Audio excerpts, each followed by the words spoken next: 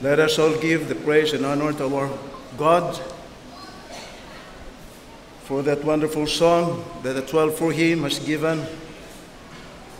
I remember those days when I was part of that group in Central Philippine Adventist College. That was 1998 up to 2001. I belong to the second batch of that group, in which one of the original pioneer members of the 12 for Him came from this church. She is a product of Seventh-day Adventist Church here in Taculing, Sister Verly Shea Gayatin. With the fact, when I learned last Sabbath that she came home, I told her mother, dayaon si Shing kay way gid nagpabalo sa akon nga nagpuli siya. Hadlo guro pangayuan chocolate.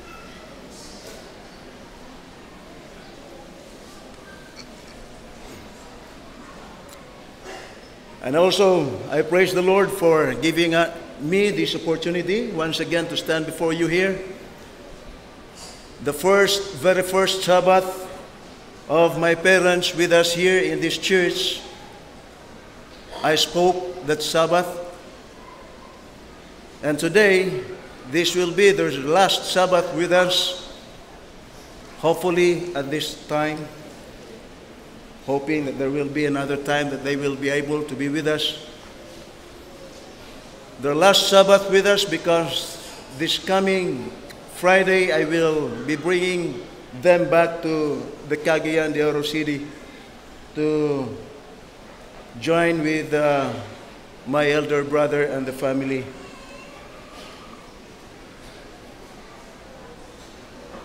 And also, I also praise God for this attendance that we are having each Sabbath. I could not, even if I will compare this attendance to those fellowships and association meetings that I experienced in the district where I have, the last district I have has 19 churches. Could not compare to this attendance, brethren. I have estimated about 600 to 800 attendance every Sabbath. So if this will be filled, each seat will be filled with the congregation, we will have at least 1,000. So it is quite a big number of a congregation. And I praise God that I am given this experience, this opportunity to experience this kind of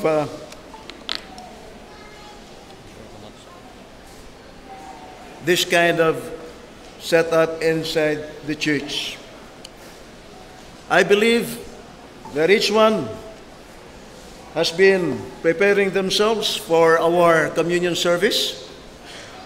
We are set today, and aside from that, we are also scheduled to have our praying and fasting after the communion service will be done. And to set ourselves, brethren,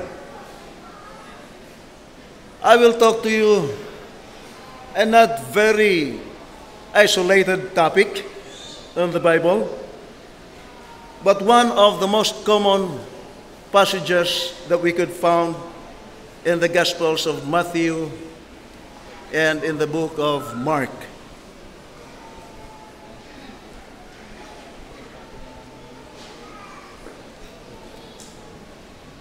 When I was in the elementary grade, I could not really forget, even now, the song for the kids. I have two hands, the left and the right.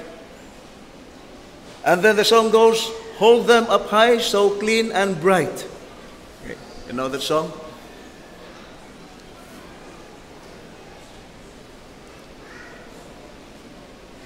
Once upon a time, there was that great urgency felt by the scribes and the Pharisees that they really wanted to see Jesus to talk about the attitude of his disciples.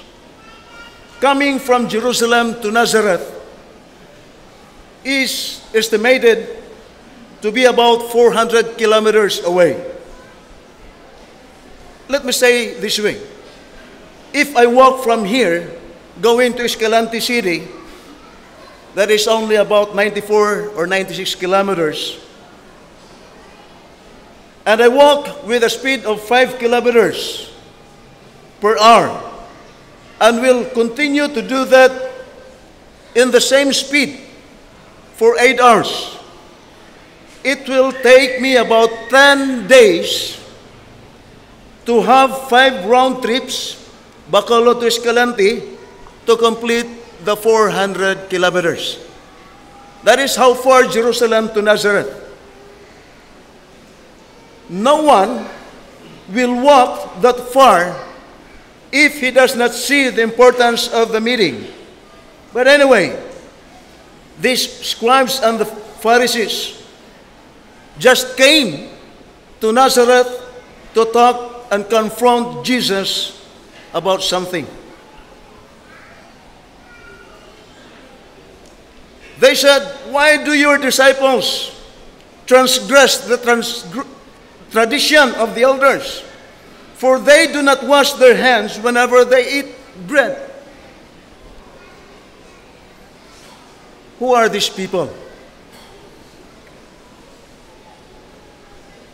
As scribes, they were considered the copyists or the secretaries, made the copying of the scriptures from the Hebrew to Greek. And we all knew about them. But one thing, brethren, about these scribes, when they are writing the scriptures, doing the copying or the translation from Hebrew to Greek, they were very extra careful in that they should have to be baptized several times for cleansing. And when they do the writing, they have always 2 pens for that.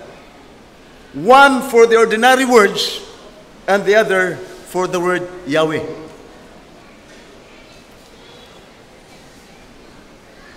They never do the copying of scriptures without taking a bath.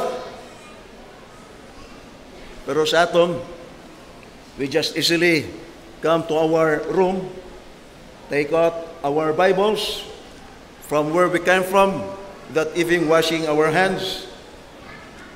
Even if almost done copying a page of the scriptures, they have to discard that piece of paper if the name of Yahweh was misspelled or when even just a letter is mistakenly written. For us, it's very easy. When you write something, and then may magsala ng isa ka litra, what do we usually do? Scratch, or maybe, oftentimes we just double it. Okay? Sulatan natin over that letter. Hasta nga instead of letter B, kaya nagsala kita, we put it letter C because that is the right letter to be there. So, okay? But for them, the whole page, if that is the case, was being defined. How about the Pharisees? We know them very much.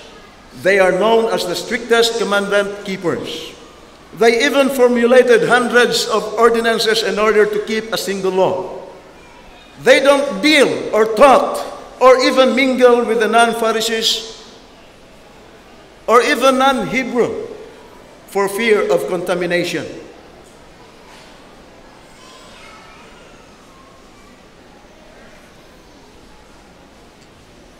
I'm sorry because I have a little problem here with my laptop.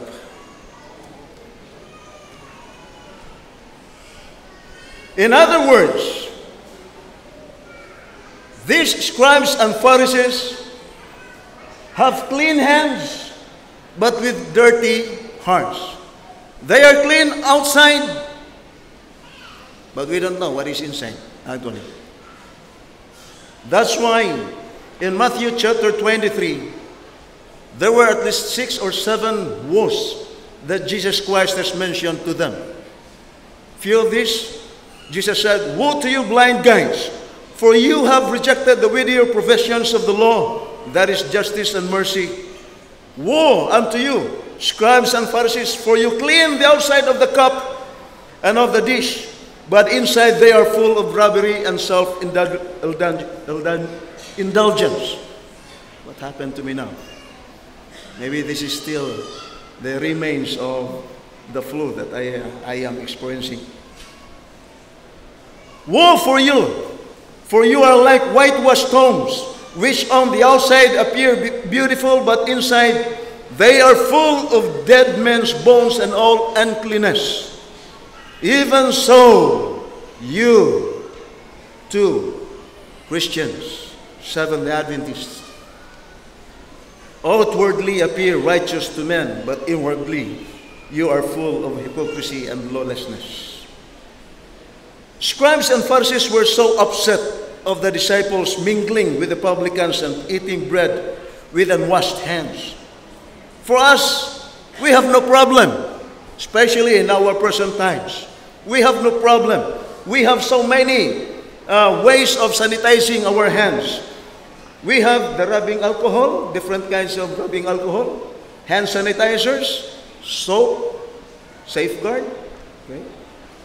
Where all these are promoting to eliminate germs. To them, to the scribes and the Pharisees, this question is a matter of life or death to the plight of the disciples. That it seemed they themselves will die or will be contaminated if the disciples will continue to eat with unwashed hands. They become more meticulous of the external rather than the internal cleanness. In other words, they are more interested in having clean hands rather than clean hearts. There is what we call the con godliness. Con means swindler, according to the dictionary. Fraud, cheater, scam, artist, fraudster. Con godliness, it means the internal filthiness was covered by the external cleanliness. They are the make-believe godly people. I hope, brethren, that we don't have that kind of Adventist members here in our congregation. They are called the Christian in a mask. And then we remember the song that has been popularized by Nat King Cole, The Great Pretender. I don't have to sing that. I know you know that song. How I wish, again, not one in our midst is in a mask. And then Jesus replied in verses 8 to 9 in Matthew chapter 15. Jesus said, "You hypocrites, you honor me with your lips, in other words, with your hands, but their heart is far away from me. But in vain do they worship me, teaching as doctrines the precepts of men." And in verse 11, Jesus said, "Not what enters into the mouth defiles the man, but what proceeds out of the mouth, this defiles the man." The dietary law. Many of the people around us nowadays are telling, and we should be careful with this text, because actually Jesus was not making this statement to invalidate the dietary law. I would like to share to you one here in my Bible. There are lots of versions nowadays. If I should read here in verse 19 of Mark 7 in my Bible, we should be careful of this because I know that this is not the only Bible, this is not the only version that has these words. It says here, "Since it enters not the heart but the stomach and goes out into the sewer, thus he declared all foods clean." Okay? My Bible has an open, close parenthesis and others. But there are few versions of the Bible that has no open-close parenthesis. And we should be careful for that. What does this open-close parenthesis means? It simply means, brethren, especially the young people, that the words in the open-close parenthesis are the translator's own words. And that does not come from the original Hebrew Bible. So again, the statement of Jesus does not invalidate the dietary law. The subject here that we are talking is about the eating bread without washing hands. For God, the looks of a man that determines who he is before the Lord. Not his physical features, nor his economic status. Not that he has an expensive barong, or she has an old ugly sandals. Not that you have a brand new car, while others has only an old sikad-sikad. Nor either all these things can bar or qualify us to the kingdom of God, brethren. Let me remind you that. When God ordained David to the throne to be the next king of Israel, he told the prophet Samuel, when Samuel saw the older sons of Jesse, God told him, do not look at his appearance or at the height of his stature, because I have rejected him. For God sees not as man sees. For man looks at the outward appearance, the hands, but the Lord looks at the heart. What is visible in the hands, brethren, can be deceptive and can make pretensions. What is in the heart is the real intention of man. Thus only God knows that. And then Jesus continued in verse 17. Do you not understand? When his disciples came to ask him privately, he told them, do you not understand that everything that goes into the mouth passes into the stomach, and then later on that will be eliminated? But the things that proceed out of the mouth come from the heart, and those that defile the man. We are exactly told here that we have to put an end with these external formalities. Jesus has already observed so much of those external amenities among the Pharisees, who seem to be righteous outside, but inside is wickedness. The Jews have already reduced the way of life and righteousness to a mere matter of conduct, ethics, and behavior. To the scribes and Pharisees, they were after the cleanness of the hand, but Jesus is after the cleanness of the heart. Amen? For out of the heart come evil thoughts, vulgar deeds, stealing, murder, unfaithfulness in marriage, greediness, meanness, deceitfulness, indecency, envy, insults, pride, and foolishness. All of this come from your heart, brethren. All of these things that Christ has mentioned that comes out from our mouth come from our hearts. They are what make us unfit to worship God. What does Ellen White said?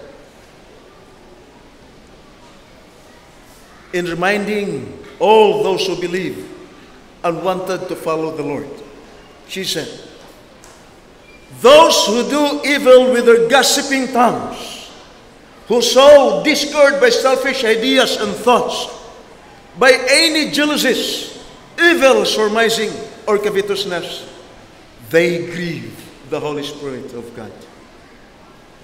Why? Later she said, because they are working entirely the lines the enemy has marked out. What does our church manual say? The church manual says that we have to discipline those brethren who are still eating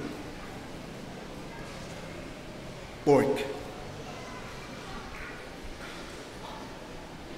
Our church manual said that we have to discipline those who smoke. Our church manual said that we have to discipline those who still taste, even just have a sip of liquor. And above all, our church manual disciplines adultery. But here's one thing, brethren. What does the church manual provide against pride, gossip, professional jealousy, hatred, anger, greediness, slander, or even texting inside the church? Nothing. Pag nagsala ang aton speaker, dayon kakuha sa iya cellphone kung ma-text. But our church manual has nothing to say what are to be done to these brethren.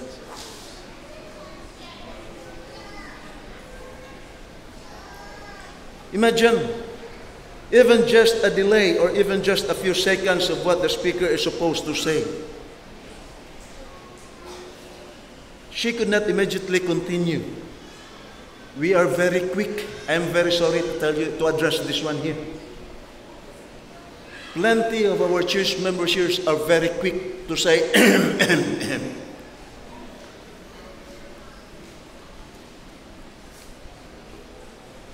In the book That I May Know Him, page 184, Mrs. White said, floating rumors are frequently the destroyers of unity among brethren. There are some who watch with open mind and ears to catch flying scandals.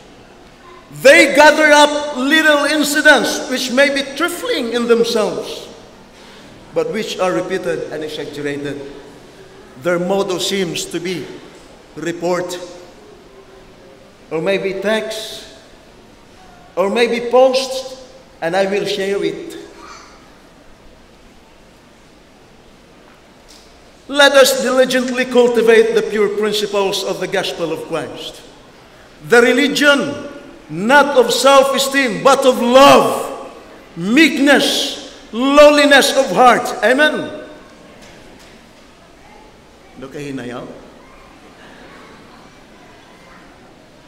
I will repeat. Let us diligently cultivate the pure principles of the gospel of Christ. The religion, not of self-esteem, but of love, meekness, and lowliness of heart. Thank you very much.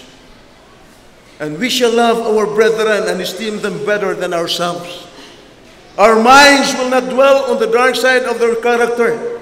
Each should not dwell on the dark side of the character of others.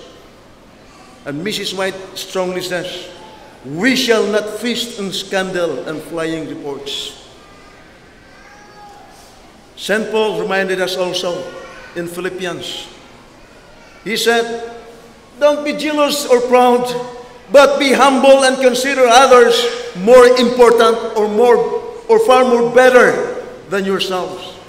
Care about them as you care about yourselves. This is the exact definition of the words of Christ when he said that the second greatest commandment is to love others, same as you love yourself. We have to consider others better than ourselves. That doesn't mean, I believe, in the mind of Jesus, is for us to have a low self-esteem. No. Okay? In Philippians chapter 4, verse 8, whatsoever things are pure, whatsoever things are true, whatsoever things are honest, whatsoever things are just, whatsoever things are lovely, whatsoever things are of good report. Brethren, if there be any virtue, and if there be any praise, think of these things.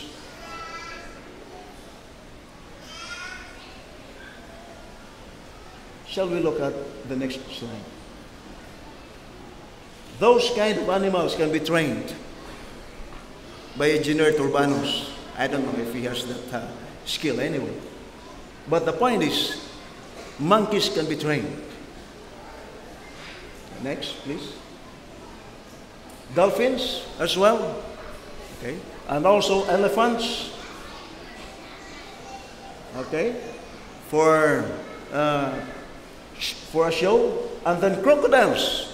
And every other creatures can be trained, can be taught. But here's a very strong statement of an apostle of God, recorded in James chapter 1, verse 26. He said, "Do any of you think you are religious?" Can we say amen to this? Any of us, can we say that we are religious? Amen. This statement actually strikes me as well. If you do not control your tongue, your religion is worthless and deceive yourself.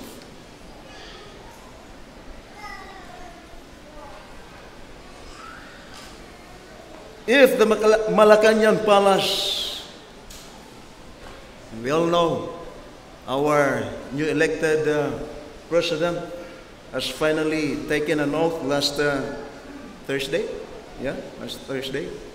And if Malacanang Palace might not need a pure heart, the new heaven, I believe, brethren, need such a pure heart. There is an appeal for each one of us.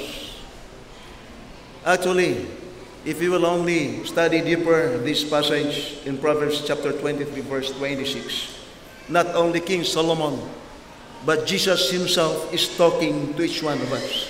What does he say? "My son, give me your heart, and let thine eyes observe my ways." The psalmist also cried bitterly before the Lord when he realized how wicked was he. He said, "Have mercy upon me, O God, according to thy loving kindness, according unto the multitude of thy tender mercies, blot out my transgressions. Wash me thoroughly from mine iniquity, and cleanse me from my sin. Purge me with hyssop, and I shall be clean. Wash me, and I shall be whiter than snow." And then lastly he said, "Create in me a clean heart, O God, and renew a right spirit within me." May this prayer of David, brothers and sisters, will be ours as well this morning. Create in me a new heart. There is a song in closing. I will not really sing this song because I could not do it this time. But the lines of the song I would like to share to you. "What shall I give thee, Master?" Then there goes on the next two slides, please. "What shall I give thee, Master? Thou who didst die for me. What shall I give? Or shall I give less of what I possess? Or shall I give all to thee? What shall I give thee, Master? Thou hast redeemed my soul. My gift is small, but it is my own, surrendered to thy control. What shall I give thee, Master? Giver of gifts divine, I will not hold time, talents, or gold, for everything shall be thine." And then the chorus of that song goes on. "Jesus, my Lord and Savior, thou hast given all for me. Thou didst leave thy home above to die on Calvary. What shall I give thee, Master? Thou hast given all for me. Not just a part or half of my heart. I will give all to thee." Well, I would like to request everybody to read with me the last orange portion of that slide there. Okay, shall we start? Not just a part or half of my heart, I will give all to Him. He died for us. He did it for you and me. What is your move? Friends, we must live with clean hands and clean hearts. By the grace of God, let us all try to be living ourselves to have a clean, not only in our outward appearance, but also inside our hearts. We are now ready to go and depart ourselves into two. I believe, as I have said, that you have prepared yourselves for the communion service. I believe that you have found your partners, especially for those brethren who are single. As we depart from this house of worship for a while, let us remember that this washing of our feet is not just, does not only talks about cleaning our feet. It goes beyond. This symbolizes the cleansing, a second chance for us actually, or let me say many chance for us to have this kind of washing ourselves that Christ has ordained for us. Washing our unfilthiness, making us, those filthiness makes us unworthy before the presence of the Holy God. And let us remember that we have to humble ourselves. Let me remind each one the words of Jesus Christ in Matthew chapter 18. He said, if anyone amongst you have sinned against you, what shall we do? Go to him. Go to her. Don't wait for him or for her to come to you. Our part is to go near to them and talk to them. And if they will listen, the Lord will be very much happy for that, because we have won a soul. Brethren, let us remember what Christ has done for us and this privilege that He has given us to be partakers of the flesh and the blood that He has spent on that cross for you and me. I am urging everyone to stand with me, and I am encouraging also for those who have not yet prepared themselves to join. We are making a communion service, an open communion, even for those visitors who are not with us in this faith. If they would like to join, let them join. Nobody of us can say no to anyone who would like to join. Because Christ said, we don't know what are in their hearts. So I am now again requesting everyone to stand with me. So we will have a prayer.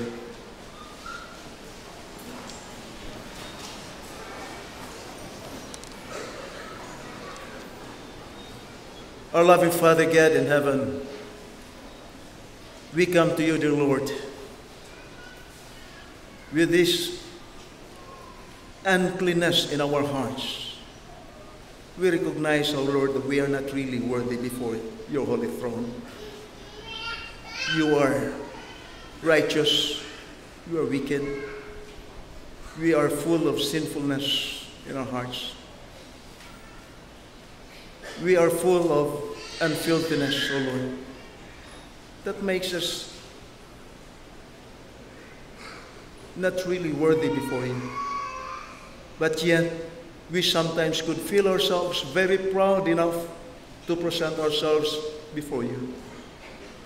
Now we come to you, dear Lord, with bowed heads, recognizing these spiritual things, recognizing our unworthiness before you. O Lord, we will be going out with our partners, and we will be reminiscing those things that you have done to your disciples in the old. And then later, we will be partaking the symbolisms of your flesh and the blood that you have given for us. I pray, dear God, that through your grace and by your mercies, that love that you have extended despite of our unworthiness, we will always remember, dear Lord, these things. But we have to humble ourselves. We need not to be jealous with our brethren or to anybody. Help us, O Lord, recognize this unfilthiness in us. Thank you so much, O Lord, for the assurance of your Holy Spirit in the midst of us as we continue to do these emblems. In Jesus' name I pray. Amen.